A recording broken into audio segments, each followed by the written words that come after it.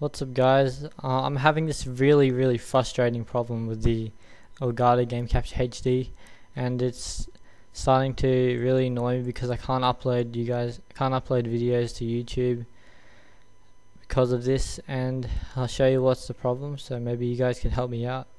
And the problem is, after I export the video, a long video around 30 minutes, 20 minutes, and I play it back on VLC Media Player or Windows Media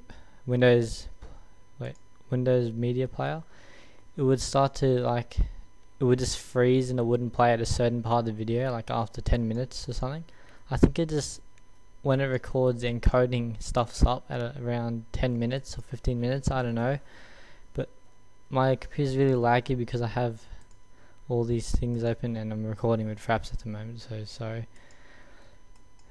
And when I play it back, it just freezes at a certain point, and when I'll show you in Sony Vegas, when I import it, a certain area of the file, like after 10 minutes as well, on the timeline it will make it green, and then when I can play it at the start of the video, but after 10 minutes later, 10 minutes on the timeline, I click play, and it'll force Sony Vegas to not respond, and therefore I can't make a video, and I gotta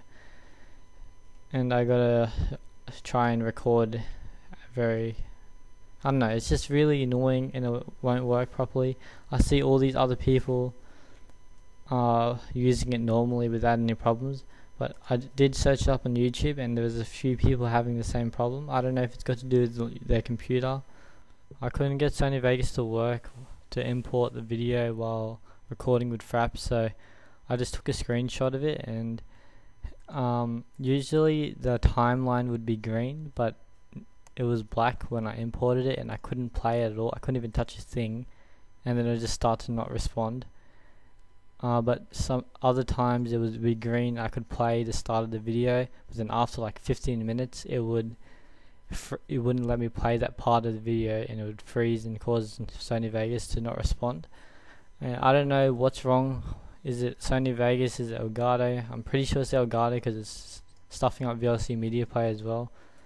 Or it could be my computer, I don't know. It's happening to other people as well. But yeah guys, I'm just trying to see if anyone knows how to fix this. If you do know, please send me a message or leave a comment below. This would help not only me but a lot of other people who have this software as well. So guys, thanks for listening, watching, and yeah, see you later.